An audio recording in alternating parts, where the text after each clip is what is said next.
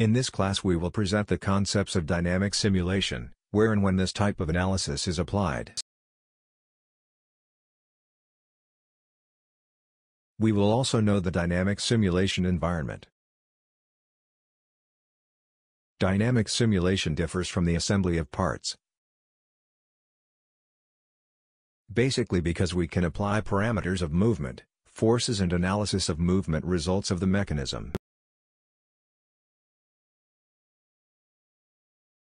It is applied when it is necessary to use virtual prototypes, reducing costs with the production of several real prototypes, until the expected result is reached.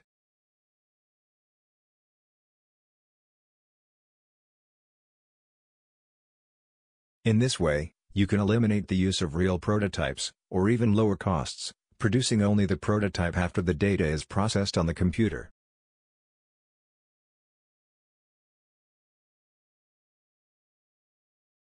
Thus, the trial and error technique is eliminated in order to reach the final result of the system. With dynamic simulation, we can verify the consequence of movements, torques and forces imposed on the set, analyzing its functioning.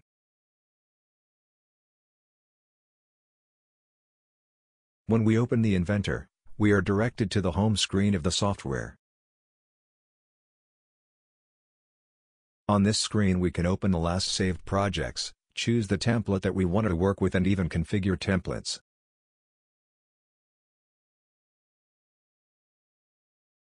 We click on New, located in the Launch Tool group.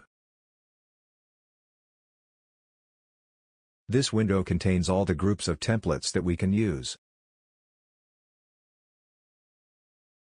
We will work on the metric system, then click Metric, to enable the configured templates for this system.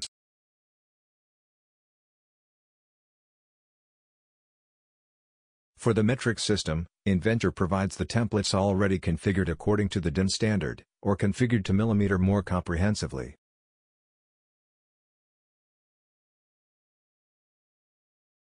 Dynamic simulation is performed on assemblies, so we should use a specific template of assemblies, which can be any of this group.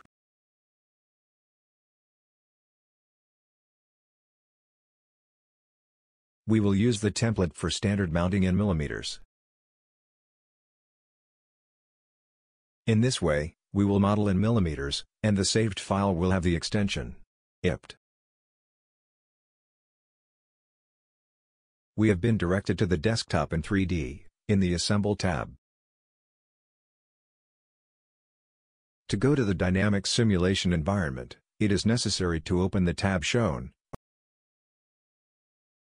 and then click on the command Dynamic Simulation, located in the Begin Tool group of the ribbon menu. OK, we're already in the dynamic simulation environment, and this is where the tools for performing the simulations are located. In Joint are the tools that define the joints of the mechanisms, which directly implies the movement of the set.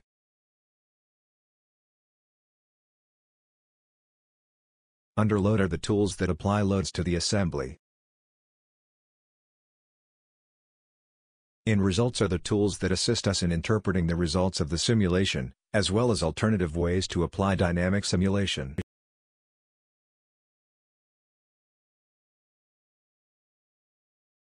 In Animate, there are simulations, video animation and image production tools. Under Manage are the management tools.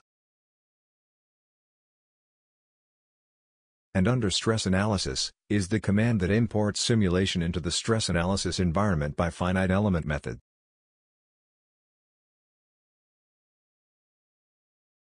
By clicking Finish Dynamic Simulation, the dynamic simulation is finished, so we return to the assembly environment.